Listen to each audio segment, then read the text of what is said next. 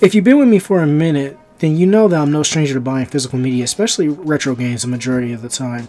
But I was thinking in the last few days, especially with the news with Gran Turismo 7, yeah, I don't even want to get started with that. Today I got time, cuz. It's becoming more and more clear in the last decade that video game consoles are moving away from optical discs. I'm honestly finding myself frustrated every year when I buy physical games, whether it's on my Switch, PlayStation, or Xbox. I mean, basically you're just installing game data onto the system hard drive and you're required to use a disc every time if you bought a physical copy of the game. Mostly it's just a digital rights media management check. I mean, and plus on top of it, it requires a big patch update that's not even coming from the disc at all, just from the hard drive and the system itself. I mean, games don't even come with manuals anymore, and that's another deal breaker for me. I remember when I got Metroid Dread, I remember like opening that case up and being very disappointed that it was nothing in there but the game. But I guess I should have felt that way with previous games I bought, especially in the last generation of the PlayStation 3, because on their way out there weren't really any manuals in that at all. I mean, it's just really not the same anymore in comparison to just loading physical discs on the console.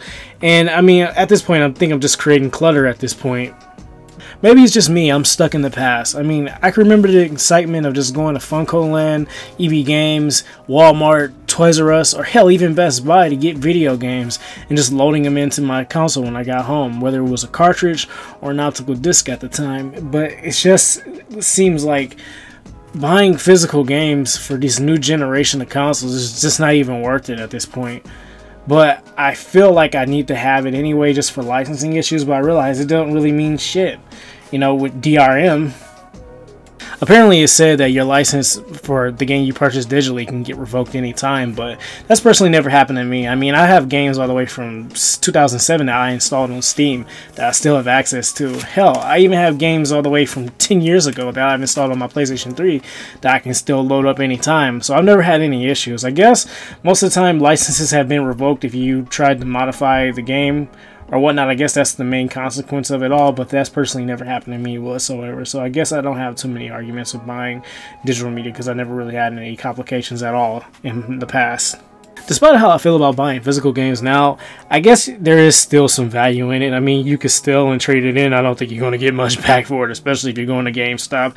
No offense to GameStop, but I mean, you can also get a better sale on physical games. I mean, I can't tell you how many times Amazon has been there for me, especially Best Buy, compared to buying on the PlayStation Store and the Nintendo eShop. Xbox Marketplace has always been good to me when it came to sales, so I can't say nothing at all.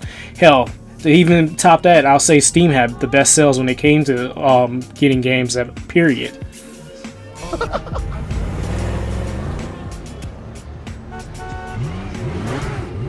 Now, I'm not trying to discourage anybody from buying physical media for this current gen of games. If you want to continue to do it as a hobby and you're a collector, go ahead and do it.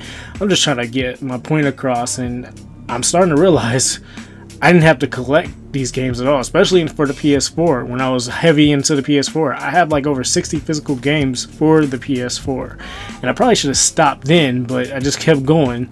But now I'm just realizing it's just no need to have it anymore. What I realized, especially with the release of Gran Turismo 7, I mean, PlayStation, Xbox, Nintendo, they could revoke that license anytime, whether you bought a physical version of the game or a digital version of the game. I mean, outside of being a gamer and a video game collector, I mean, I'll continue to buy physical games selectively, but maybe collector's editions in particular. Anything that grabs my interest at limited run. I know I have Forspoken on pre-order, a physical copy of that, but that's not coming out until October, so that's fully paid for already. So Best Buy already took the money out of my account for that. But I mean, I'll continue to buy retro games, you know, for the most part. You know, Sega Saturn, Sega CD, PlayStation 1, 2, and 3 games, but in this generation, PS5, Xbox Series X and S, and Switch, I'm just going to go forward with digital games at this point. Tell me what you guys think in the comments below. And make sure you like the video, and please, if you're new here, make sure you subscribe to me for more awesome content in the future, and ring that notification bell. That helps a lot. This is Drex, and I am out.